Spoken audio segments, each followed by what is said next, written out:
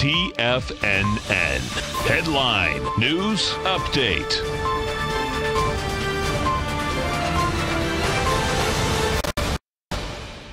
Hi everyone, Basil Chapman, Tiger Technicians Hour. Dow's up 30 at 25,732. Did have a little dip early this morning, holding pretty well. The technicals are just okay. This is going to be very important because by Tuesday of this coming week, in other words, we've got Friday today to finish, then Friday, Monday, then Tuesday. If by Tuesday we are testing this resistance line, downtrend resistance line in the Dow, 25,930s, breaking above it, it will be very positive.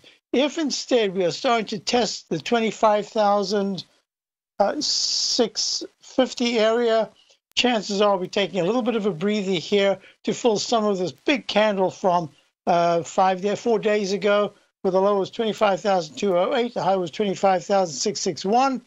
That was a big move in one breath. So we'll see what happens here, but this is so far quite good action. The S&P is also up.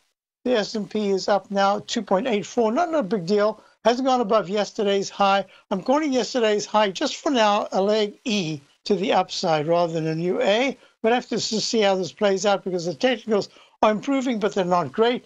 The key support will be 27.93, and a break above 26.23 would be really positive, 10 points above here. The QQQ, and this is the very interesting one because the Q started to break to a new recovery high, still leg B in the weekly chart, very strong, and isn't letting go. Even Apple's acting very well today. So it's 177.23, up 22 cents. This is good action. What I've said to subscribers is you need to get into the 179.30 area, and that will really be, for me, be a breakout, and that'll say, hey, perhaps now we've started a much bigger move to the upside in the daily off just a very brief pullback. Let's go to the IWM. IWM right now, down 21 cents. It's lagging. So yesterday I was talking about the 4 different into 5, if I include the New York Stock Exchange.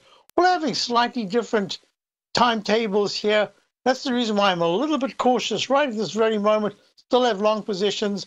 And what I'm really looking at here is what happens going to Friday's close for the weekly charts, and then what happens first thing Monday. Gold is pulling back sharply. It's down 14 points at 12.94, and the dollar's actually rallying. This is very interesting because the dollar needed to rally here, but this is not good enough. Dollar needs to get to 97.20. I'll be back, talk about it much more in my Tiger Technician show coming right up after this break. Otherwise, see you tomorrow. Have a great day.